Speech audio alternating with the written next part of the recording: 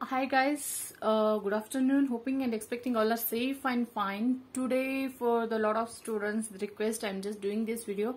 They want the pattern of question paper. As you know, the last video only I told they won't conduct offline examination because as they told CMA globally, so obviously they will go through online only.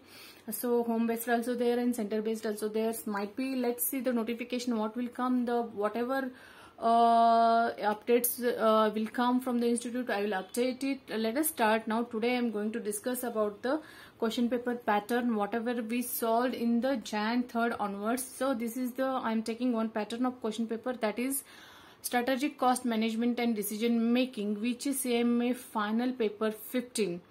So I will repeat it once again. This is the model question. This is the question paper of whatever we solved in January 3rd onwards. In that I am choosing one question paper, that is a strategic cost management and decision making.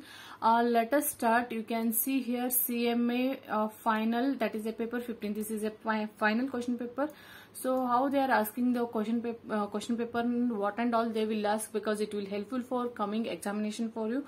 This is whatever already they asked the questions. Okay, I will just tell you the pattern. This is a CMA final paper 15 set 1. They will ask MCQs, that is they will ask 10 questions which carries 2 marks. Each question carries 2 marks.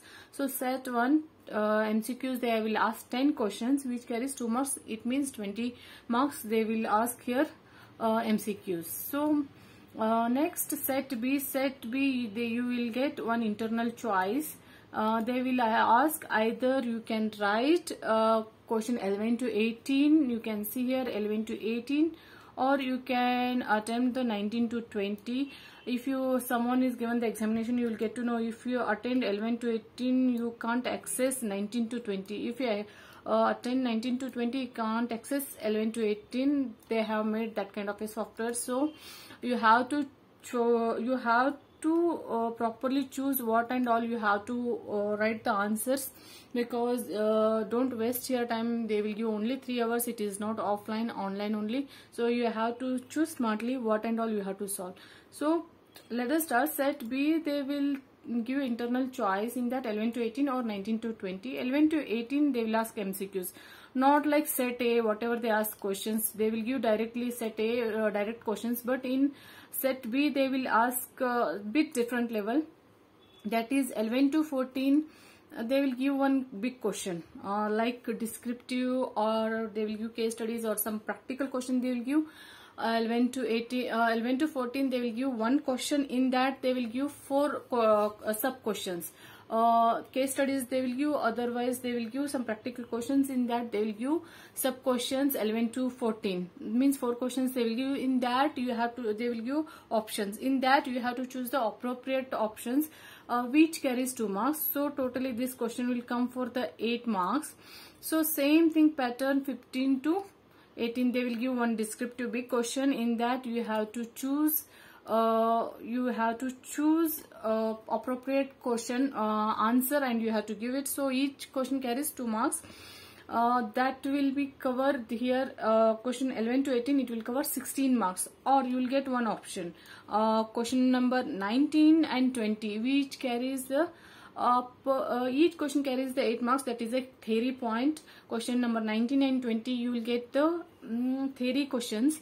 So you have to, they are giving 8 marks. At least you should write proper points. Minimum 8 and maximum 10 to 12, because it is a you have to write. If you are giving English medium, you have to type that. So now onwards you have to try to practice. Whenever you feel bored, you can sit with the system and you can play with the system. You can write practice for the typing. So that will be helpful for you. So this is the in set B you will get internal choice. Now come to the set C. Set C also you will get one internal choice. There will be the question 21 to 28 or 29 to 30, the same pattern whatever we saw set B. You will get the set C also the same choice.